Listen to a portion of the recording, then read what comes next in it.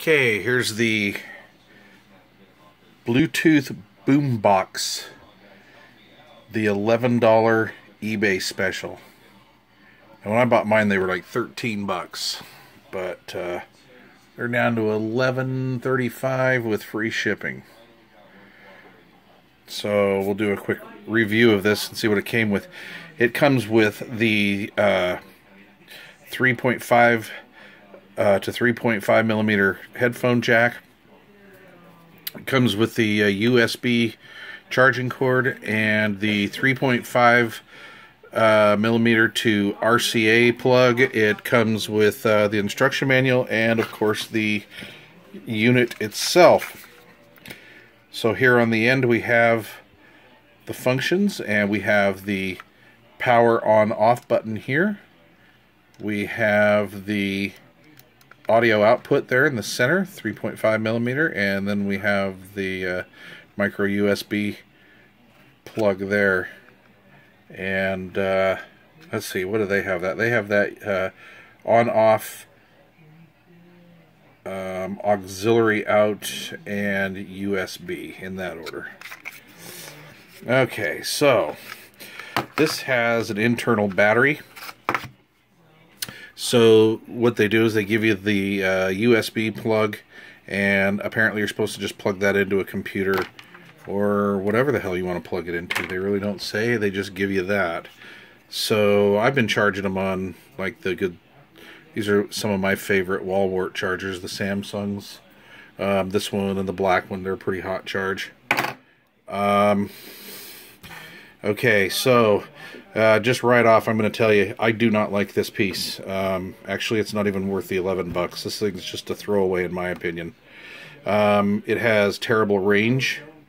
The audio quality is okay, and what I mean by terrible range is in the real world setting here at the labs, I get about a 15, almost 20 foot range.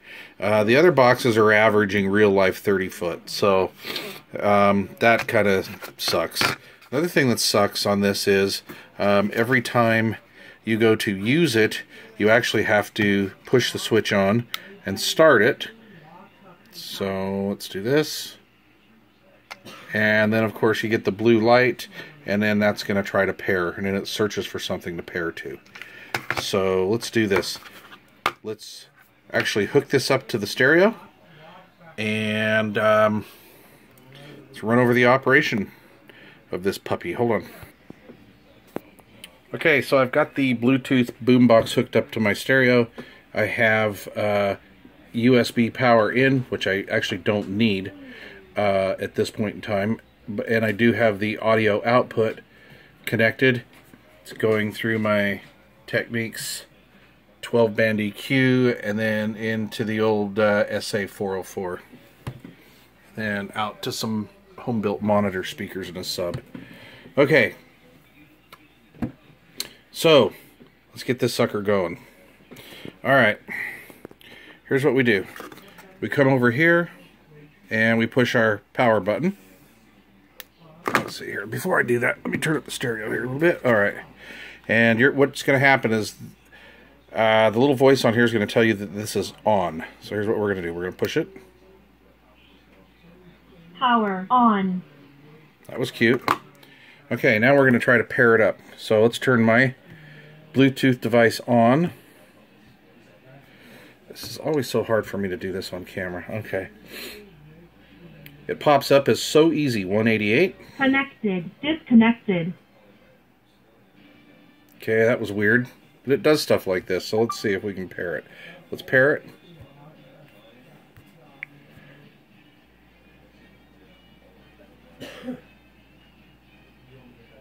Still trying to pair. You can see the light flashing.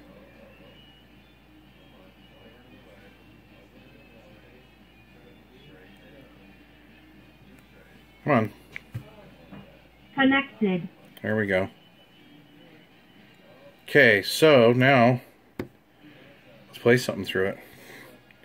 Okay.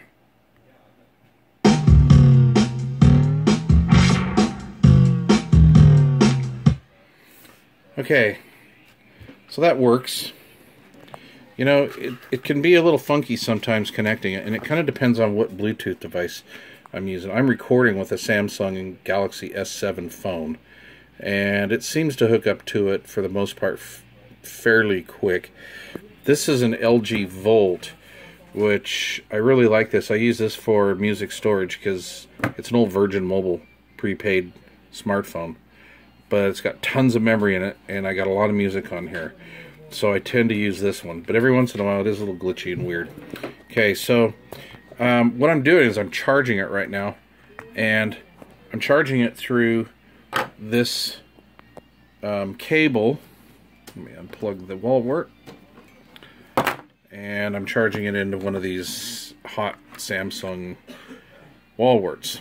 All right, now the power. You have to, by the way, if you're going to use this on a wall wart and actually power it up with the wall wart, you need a really good wall wart, because I've tried some of the other cheaper ones that I have laying around here. Of course, they're not in reach right now, but like the little block style ones, and I actually get AC hum through here. This does not have a very good filtering circuit in the power supply, and I'm actually going to plug it into my home computer here, right in there. All right. And you can hear that hum.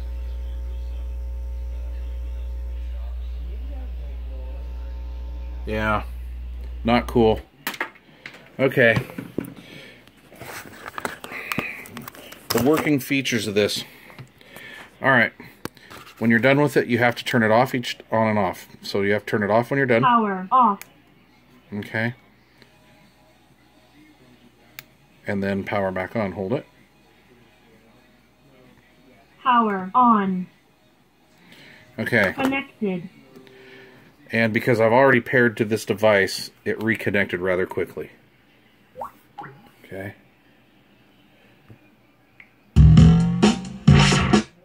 Okay.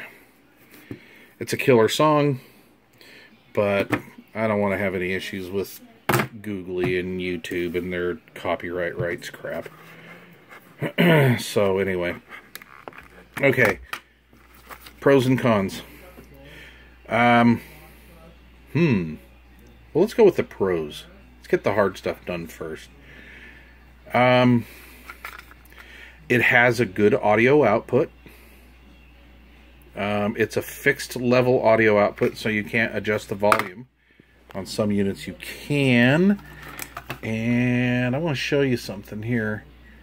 Let me go over here to the ad. Okay, so here they got this girl sitting here with her headphones hooked up to this puppy. So apparently she likes her music all at one level, right? Okay. Unless you have a pair of headphones with a built-in volume control on the cord or on the headphone themselves. For earbuds and earphones, it's the same thing. You won't be able to control the volume unless you have the little volume control actually on the earbuds. So if you're using like a set of OEM earbuds to say this, or let's see, I even think my Galaxy S7 came with just standard earbuds, so you can't control the volume, then you're just basically stuck at one volume level. Okay. Roughly a 15, oh god, maybe almost a 20-foot range. Yeah, not very good. It takes 3 hours to charge this, and then you get 8 to 10 hours of runtime, so they say. I'm going to say they're probably going to get the 8 hours out of here. I think I kind of timed this once, and I think it was probably around, 9 hours or something like that. But the only really positive thing I have to say about it is it didn't come defective. I ordered this on eBay, and it took like almost 3 weeks to get here from a China. Yeah. And you could take this and hook up to the 3.5 millimeter jack and plug this in for like the auxiliary input in the front of your car stereo. So for maybe that reason, I would probably say if that's what you're going to use it for, then it's probably worth the $11. So what I mean by this is, if you have an auxiliary plug in the front of your elderly car stereo, You can hook the car stereo to, or you can take the source and turn it to auxiliary, AUX. Plug this end in to the face, and then take the other end of this and plug into here. I'm shooting this with one hand. So what I mean is, come on. You got these two ends. This end's going to go in here. This end's going to go in the front of your car stereo. You basically turn this on till you see the light. You'll probably hear it through the car stereo saying power on. You can let this dangle from the dash. There's not enough there's not enough cord there to really set it on a seat. Maybe you could put it in a cup holder or a little coin box or whatever, a little pocket area, and then jam along. Take your source from your phone and play it through your stereo. So they work, but it's very, very basic. And I'll leave that up to you whether you think it's worth $11, $12, $13. Anyway, thanks for watching. If you have any comments, please comment below, and please subscribe for more of these high quality, highly educational videos. Thank you.